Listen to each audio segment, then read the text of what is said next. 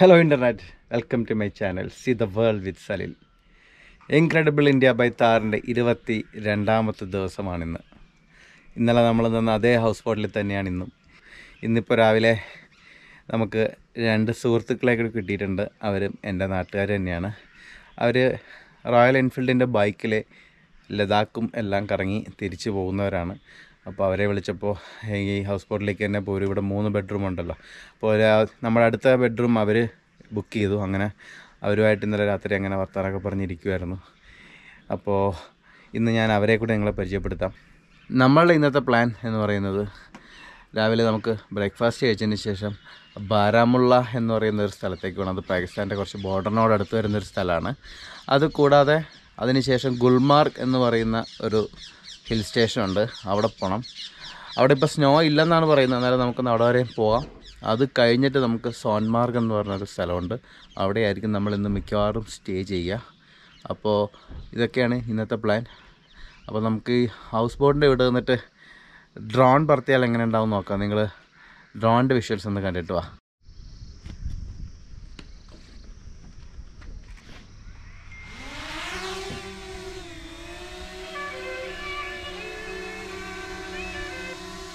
Hello ആണത്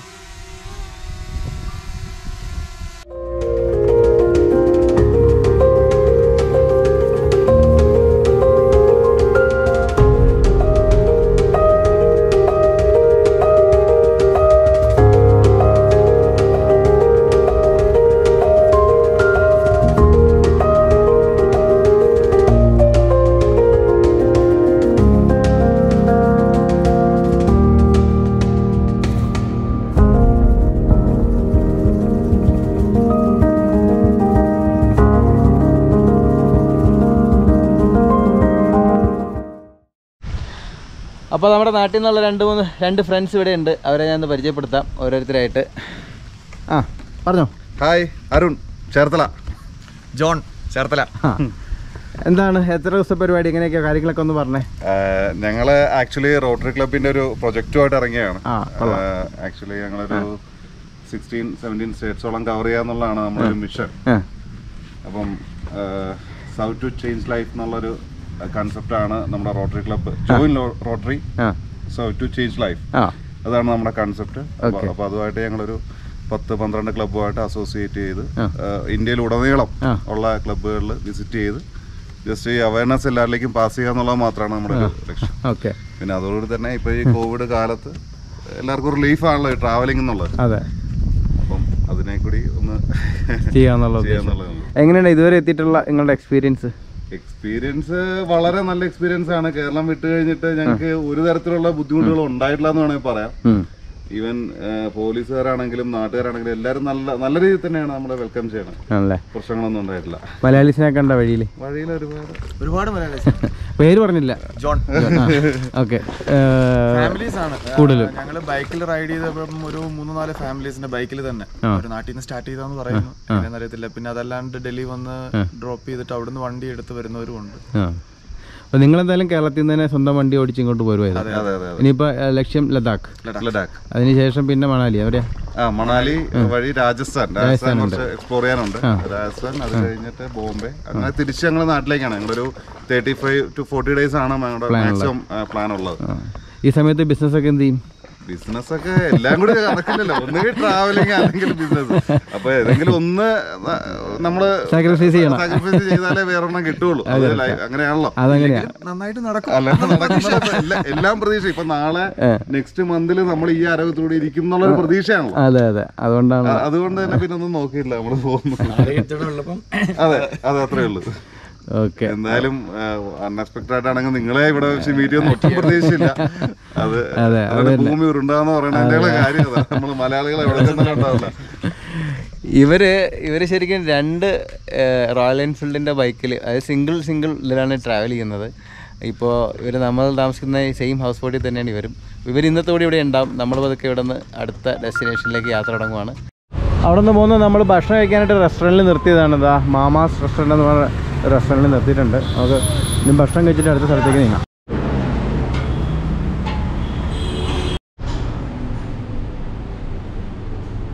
നമുക്കപ്പോൾ ബ്രേക്ക്ഫാസ്റ്റിൽ ലവാസ് and chicken കാന്തി. ഇതാണ് ചിക്കൻ കാന്തി ലവാസ്. ഇത് ശരിക്കും കാശ്മീരിയുടെ ലോക്കൽ ഒരു ബ്രെഡാണത്. നമുക്ക് ടേസ്റ്റ് ചെയ്ത് നോക്കാം എങ്ങനെയുണ്ടെന്നുള്ളത്. സ്വീറ്റ് ആണ് തോന്നുന്നില്ലേ? സ്വീറ്റല്ല, നമ്മളൊരു കുബൂസ് കഴിക്കുന്ന സെയിം ഒരു ബ്രെഡ് തന്നെയുള്ളൂ. ചിക്കനാ എരിവുണ്ടോ? സ്പൈസിയാണ്. ചിക്കൻ്റെ ബാക്കി ഇത് പറയണ്ട, കറി കുഴപ്പമൊന്നുമില്ല, നല്ല കറിയാണ്, ടേസ്റ്റിയാണ്. കാന്തി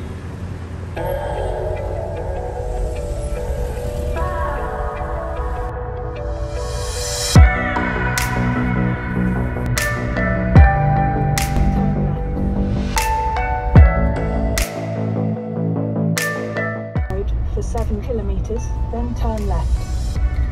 അവിടെ ബോർഡ് ഉണ്ട്. ഗുൽമാർഗ് 48 കിലോമീറ്റർ, ബാരാമുള്ള 51, ലേ 437 കിലോമീറ്റർ. അപ്പം നമ്മൾ ഇപ്പോൾ പോകുന്നത് ഗുൽമാർഗിലേക്കാണ്. നമ്മൾ ഡീസൽ അടിക്കാൻ നിർത്തിയതാണ്. ഇവിടുത്തെ വില 92.61 ആണ് ഡീസലിൻ്റെ വില. ഗുൽമാർഗിലേക്ക് പോകുന്ന വഴി ഒരു വ്യൂ പോയിന്റ് കണ്ടപ്പോൾ നിർത്തിയതാണ്. നല്ല ഭംഗിയുണ്ട്. നമ്മളിവിടെ ഗുൽമാർഗിൽ വന്ന് നിർത്തിയപ്പോൾ വേറെ ഒരു വണ്ടി കണ്ട്, അതും താറ് തന്നെ, KL 58. V R vaccinated. ഒരു എംബ്ലോ, കോമ്പസിൻ്റെ എംബ്ലോ ഒക്കെ ഉണ്ട്. കൂടാണ്ട് മാപ്പ് അവർ വരച്ചിട്ടുണ്ട്. Jammu and Kashmir, Delhi, indoor, Mumbai, Poyilur. എനിക്ക് തോന്നുന്നു പൊയിലൂർ എന്ന് പറഞ്ഞ സ്ഥലത്തു നിന്നാണ് അവർ യാത്ര തുടങ്ങിയതെന്ന് തോന്നുന്നു. ഇപ്പർ സൈഡിൽ കൂടി നോക്കാം. ഇപ്പർ സൈഡിലെ വീണ്ടും സെയിം തന്നെയാണ്. കൊയിലൂർ, കണ്ണൂർ, മാംഗ്ലൂർ, അഹമ്മദാബാദ്, പഞ്ചാബ്, മണാലി, ലഡാക്ക്. നമ്മുടെ വണ്ടിയും ഇവിടെ കിടപ്പുണ്ട്. റൂട്ടിങ് കണ്ടപ്പോൾ ഒന്ന് നോക്കിയതാണ്.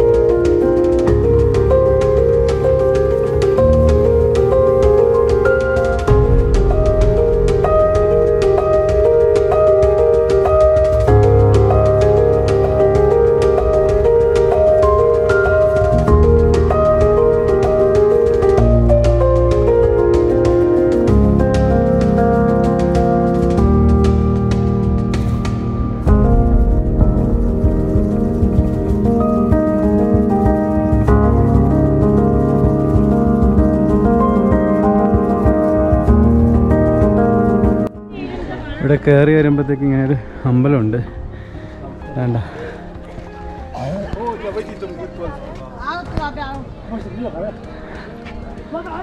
നല്ല ഭംഗിയാണ് ഇവിടെ നിന്നുള്ള കാഴ്ച. വേണ്ട, സൈഡിലേക്ക് നോക്കുകയാണെങ്കിൽ നല്ല രസമുണ്ട്. ഒരു കയറ്റം കയറി വേണം വരാൻ. നമ്മൾ വണ്ടി അവിടെയാണ് പാർക്ക് ചെയ്തത്. വീഡിയോ ബനാറേ.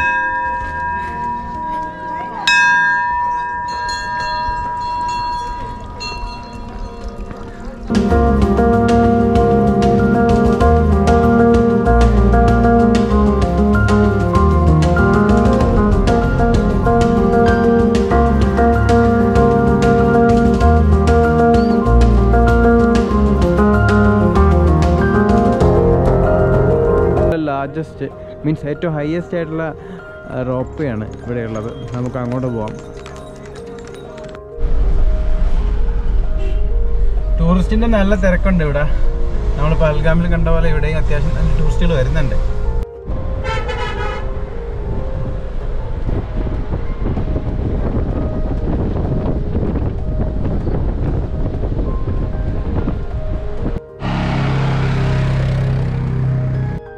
ഇവിടെ വരുന്ന ഗൈഡിൻ്റെയും നമ്മൾ കുതിര സഫാരിക്ക് എടുക്കുന്നതിൻ്റെ റേറ്റ് ഇവിടെ കൊടുത്തിട്ടുണ്ട്.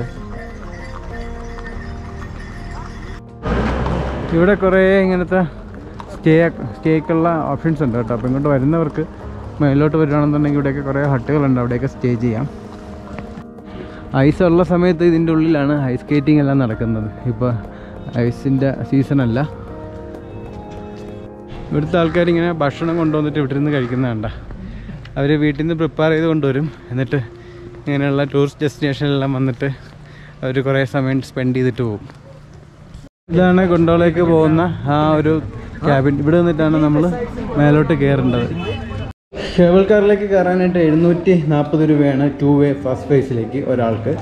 അപ്പം 2 ഫേസും കൂടി പോകണമെന്നുണ്ടെങ്കിൽ സെക്കൻഡ് ഫേസിൻ്റെ ടിക്കറ്റ് മേളിലാണ് കിട്ടുന്നത്.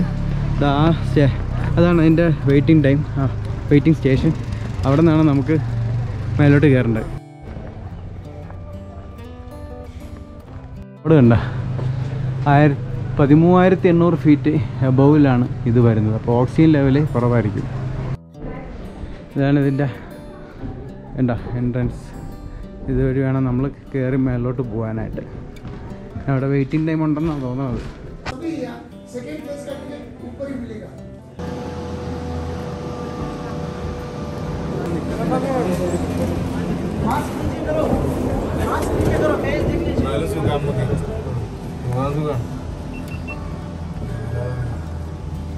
മഴയുണ്ട്. കേരളത്തിൽ നിന്ന് ഉറപ്പിട്ടാ ഒന്നാം തീയതി എങ്ങനെ പോകുന്നത്? ഞങ്ങള് ബൈ റോഡാണ്. ബൈ റോഡ് കാറിന് ഇതിലെ കാറല്ലേ? ശരി, കാറിലാണ്. അതല്ല നമ്പറാണ്. പിന്നെ അടുത്ത് എന്നേലും തോന്നുന്ന ട്രിപ്പ് പോകുമ്പോ ഇതേമാതിരി ആരെങ്കിലും ആൾക്കാരെ കിട്ടണേ ഇങ്ങനെ 4 ആളൊക്കെ ആയാലും കോസ്റ്റും കുറയല്ലോ. ഇപ്പൊ എവിടേക്കൊക്കെ ഇറങ്ങി? ഞങ്ങള് ആദ്യം കന്യാകുമാരിക്കാ പോയത്. എന്നിട്ട് അവിടെ നിന്ന് തമിഴ്നാട്, കർണാടക, ഗോവ, ഗോവ ഒരു അത്യാവശ്യം കറങ്ങി.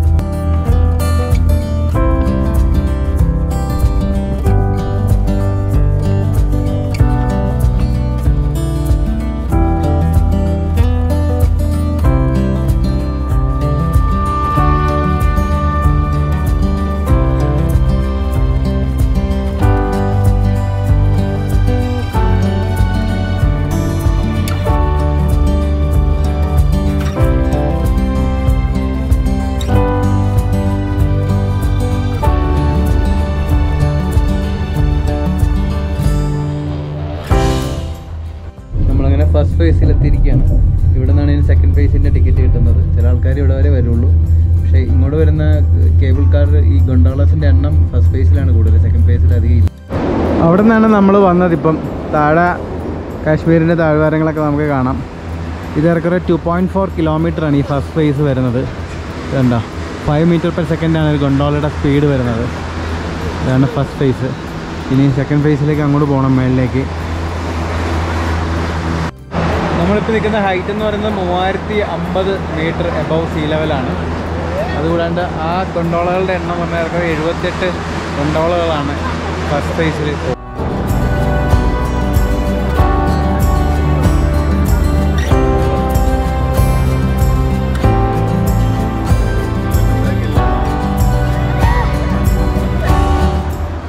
ഇതാണ് സെക്കൻഡ് ഫേസിൻ്റെ ഇത്. ഈ ഗൊണ്ടോലയാണ് നമുക്കിനി സെക്കൻഡ് ഫേസിൽ അങ്ങോട്ട് പോകാനായിട്ട്. സെക്കൻഡ് ഫേസിലേക്ക് കയറുന്ന ടിക്കറ്റ് അതാണ്. 950 രൂപയാണ് ഒരാൾക്ക്.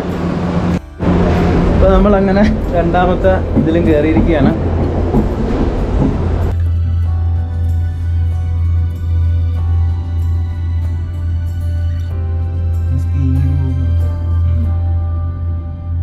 കേബിൾ കാർ എക്സ്പീരിയൻസ് ചെയ്തിട്ടുണ്ടോ?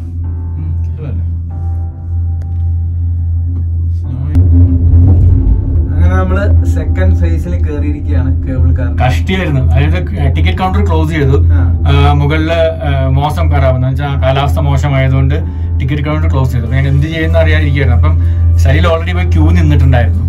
അപ്പൊ ലാസ്റ്റ് അവർ ആ ക്യൂ നിന്ന് ഒരു 4 പേരെ കയറിക്കൊള്ളാൻ പറഞ്ഞു. അപ്പൊ ഓടി വന്ന് കയറി.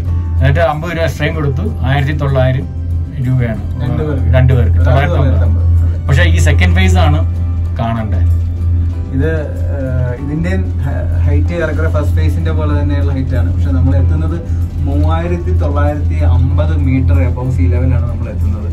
എവറസ്റ്റിന്റെ ഹൈറ്റ് 8848 ആണ് നമ്മൾ നോക്കണം.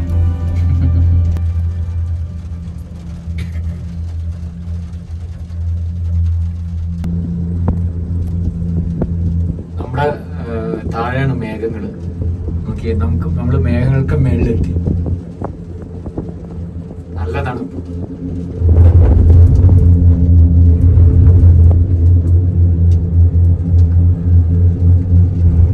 നമ്മൾ ഇങ്ങനെ ഫേസ് 2 സ്റ്റേഷനിലെത്തി.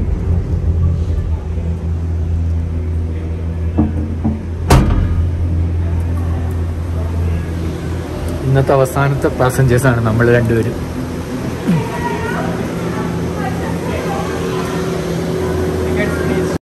കഴിഞ്ഞ പ്രാവശ്യം ഇവിടെ വന്നപ്പോൾ എനിക്ക് ഓർമ്മയുണ്ട്, ഇത് ഫുള്ള് മഞ്ഞായിരുന്നു. അങ്ങോട്ടൊക്കെ പോകാൻ പോലും പറ്റാത്ത രീതിയിൽ മഞ്ഞായിരുന്നു. ഇപ്പോൾ നോക്കിയേ, ഒരു തരി മഞ്ഞ് പോലും എങ്ങുമില്ല. സ്നോ ഇല്ലാത്തതുകൊണ്ട് ഇവർക്കധികം ടൂറിസ്റ്റുകളുടെ ബിസിനസ്സൊന്നും കിട്ടുന്നില്ല. എന്നാലും അവർ അവിടെ കൊണ്ടോ ഇവിടെ കൊണ്ടോ എന്നൊക്കെ പറഞ്ഞിട്ട് ബൂട്ടൊക്കെ അവിടെ നിന്ന് ബൂട്ട് നമുക്ക് വാടകയ്ക്ക് എടുക്കാം. അതൊക്കെ ഇടിച്ചിട്ട് അവർ അങ്ങോട്ട് കുറച്ച് ഫോട്ടോ പോയിന്റിലേക്കൊക്കെ കൊണ്ടുപോവുകയാണ് ചെയ്യുന്നത്.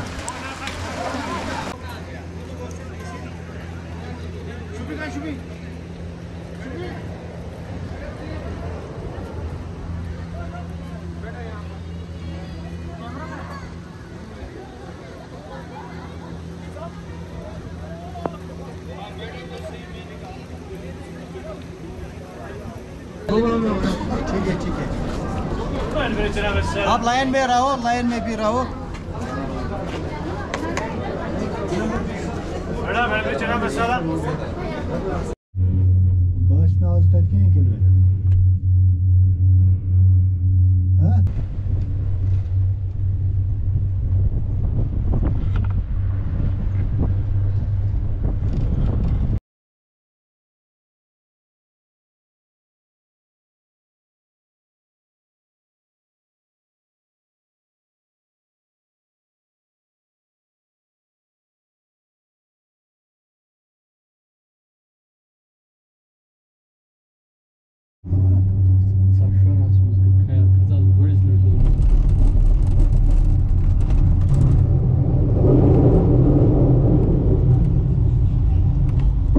അപ്പോൾ നമ്മൾ ഗണ്ടോള കഴിഞ്ഞ് ഇറങ്ങി നമ്മുടെ വണ്ടി ഇട്ടിരിക്കുന്ന സ്ഥലത്തേക്ക് പോവുകയാണ്.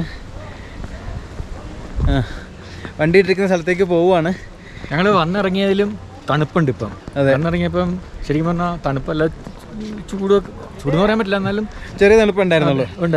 പക്ഷേ ഇപ്പോൾ ഗ്ലൗസ് ഒക്കെ ഇടേണ്ട അവസ്ഥയിലേക്ക് എത്തിയിരിക്കുക. നല്ല തണുപ്പായി. അവർക്ക് തന്നെ വൈകുന്നേരം ആകുമ്പോൾ തേച്ചിട്ട് തണുപ്പ് കൂടും. മഴയും പെയ്തല്ല. അപ്പോൾ നമ്മുടെ ഇനിയുള്ള പ്ലാൻ അടുത്തത് ബാരാമുള്ളയിലേക്ക് പോകുന്നുള്ളതാണ്. പക്ഷെ അത് അറിയില്ല എത്താൻ പറ്റുമില്ലെന്നൊന്നും യാതൊരു ഇത് ഉറപ്പില്ല. കാരണം അത് പാകിസ്ഥാൻ ബോർഡറിലേക്ക് വരുന്നൊരു സ്ഥലമായതുകൊണ്ട് അവരെ പെർമിഷൻ തരുമോ അങ്ങനെയുള്ള കാര്യങ്ങളൊന്നും നമുക്കറിയത്തില്ല. നമ്മളെന്നാലും ഒന്ന് ട്രൈ ചെയ്യുവാണ്. ഇപ്പം നമ്മുടെ ഒരു ഫ്രണ്ട് നാട്ടിൽ നിന്ന് കോൺടാക്ട് ചെയ്തപ്പോൾ പറഞ്ഞു ഇവിടെ സെക്യൂരിറ്റിയൊക്കെ ടൈറ്റൻ ചെയ്തിട്ടുണ്ട്, 6 പേരും കണ്ട് കടന്നിട്ടുണ്ടെന്ന് പിന്നെ പറഞ്ഞു കേട്ടു. അത് നമുക്ക് വഴിയിൽ കാണാം. കുറേ ഭയങ്കര സാധാരണ ഇന്നലെയൊക്കെ ഉണ്ടായിട്ടും കൂടുതൽ ആർമിയുടെ പ്രസൻസും ചെക്കിങ്ങും ഒക്കെ ഉണ്ട്. നമുക്ക് നോക്കാം. പോകാൻ പറ്റിയാൽ നമ്മൾ അവിടെ പോവും, ബാരാമുള്ള പോവും. ഇനി പോകാൻ പറ്റിയില്ലെങ്കിൽ നമ്മൾ അവിടെ നേരെ സോൺമാർഗ് ആയിരിക്കും പോവുക. അതിൻ്റെ വിശേഷങ്ങൾ നമ്മൾ പോകുന്ന വഴിക്ക് നിങ്ങൾക്ക് കാണിക്കാം.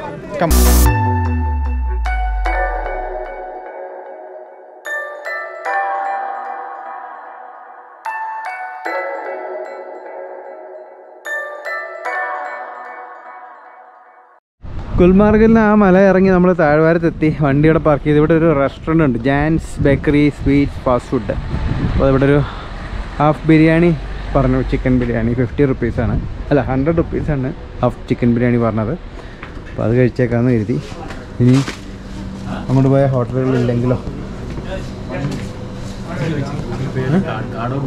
ലാൻഡിൽ ബേക്കറിയിലുള്ള ഐറ്റംസാണ് ഇവിടുത്തെ ലോക്കൽ ഫുഡുകളൊക്കെയാണത്. പബ്സിൽ തന്നെ സ്വീറ്റ് അല്ല എന്ന് പറഞ്ഞ് ഞാൻ ചോദിച്ചപ്പോൾ വേറെ എന്തൊക്കെയോ ആണ്. ഇവിടെ ഉണ്ട് ചിക്കൻ്റെ KFC ടൈപ്പ് ചിക്കൻ ഉണ്ട്, ബർഗറുണ്ട്. ഇതാണ് ഹാഫ് ചിക്കൻ ബിരിയാണി 100 റുപ്പീസിൻ്റെ.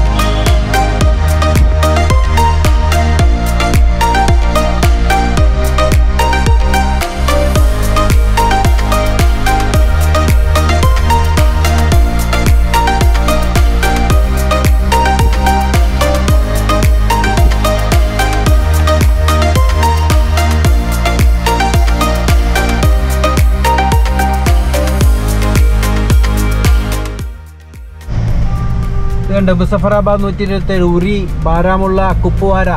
അതിൽ മുസഫറാബാദ് എന്ന് പറയുന്നത് പാകിസ്ഥാൻ ഒക്കുപ്പൈഡ് കാശ്മീരിലാണ്. പണ്ട് ശ്രീനഗറിൽ നിന്ന് അങ്ങോട്ടൊരു ബസ് സർവീസ് ഉണ്ടായിരുന്നു. പിന്നീട് എനിക്ക് ബോംബെയിലെ ബോംബ് ബ്ലാസ്റ്റ് നടന്നതിന് ശേഷമാണ് തോന്നുന്നത് പിന്നീട് നിർത്തലാക്കിയായിരുന്നു. നമ്മളിപ്പോൾ പോകുന്നത് ബാരാമുള്ള എന്ന് പറയുന്ന സ്ഥലത്തേക്കാണ്. അത് നമ്മുടെ പാകിസ്ഥാൻ ഒക്കുപ്പൈഡ് കാശ്മീരിൻ്റെ ബോർഡറിൽ വരുന്ന ഒരു സ്ഥലമാണ്. നമുക്ക് അവിടെ ഒരു റെയിൽവേ സ്റ്റേഷനുണ്ട്, അതാണ് നിങ്ങളെ കാണിക്കാൻ ഉദ്ദേശിക്കുന്നത്. അത് ഇന്ത്യയുടെ വടക്കേ അറ്റത്തെ റെയിൽവേ സ്റ്റേഷനാണ്.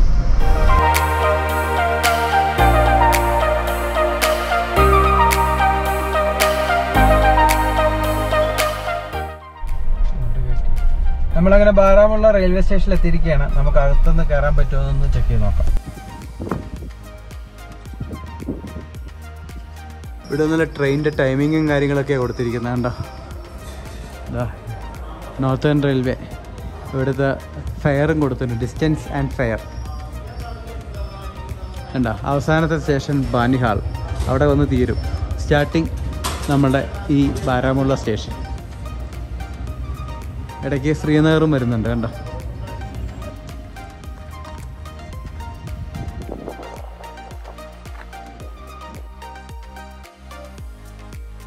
വണ്ടി അവിടെ പാർക്ക് ചെയ്തു. നല്ല ഭംഗിയുള്ള റൂട്ടാണ്.